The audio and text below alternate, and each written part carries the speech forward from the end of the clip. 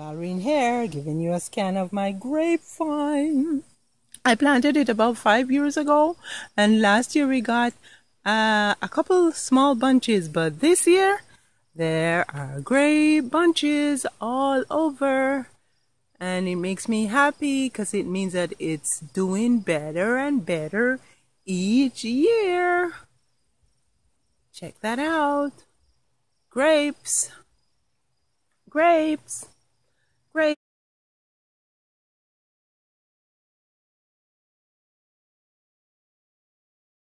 When we moved here, my neighbor thought that the grapes would not do well because he said it was so cold.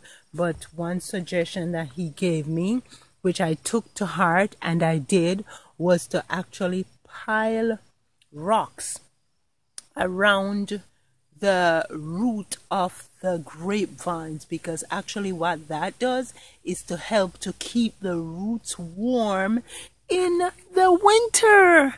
So you may want to try that if you're growing something that have cold feet, so to speak, and during the winter you're afraid that they're gonna die off.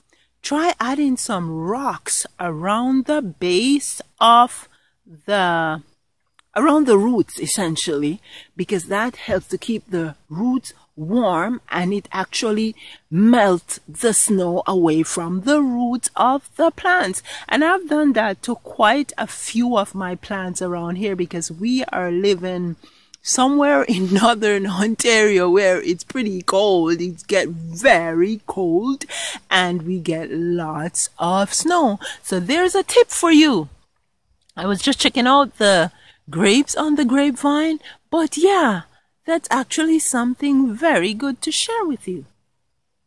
The rocks at the roots of the plants to help to keep their feet warm. Until next time, it's Valrine here again. You take care.